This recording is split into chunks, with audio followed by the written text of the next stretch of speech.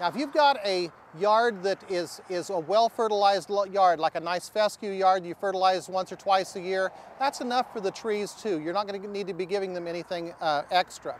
But on ones that in an unfertilized area, and we're here in a buffalo grass area with some Bermuda, and we do not fertilize this, it does go ahead and help them to go ahead and grow.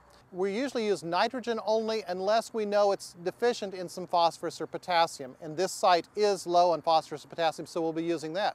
So the fertilizer we're selecting here today is 13-13-13. It is even amounts nitrogen, phosphorus, potassium.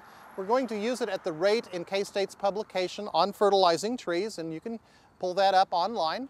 On small trees, we'll use about 2.5 pounds, and a larger tree, about 5 pounds on the tree. The roots are out twice the spread of the tree, so this tree's out about 5-6 feet, so we'll want to go at least 10 feet out beyond it. And according to the chart we're using, on a larger tree, we'll be going 15 feet out from the tree, so 30 feet all the way around. So 20 to 30 foot diameter is how we'll be doing that. There's two types of spreaders. There's a drop spreader that drops it straight down and a broadcast spreader that tosses it out.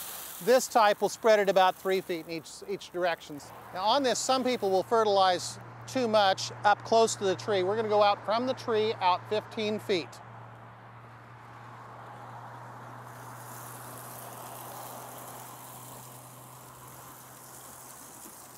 There's once around, twice. Shake it up a little bit.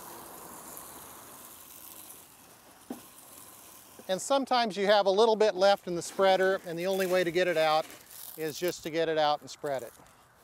That'll be fine. For more information, visit your local extension office or visit our website at kansasgreenyards.org.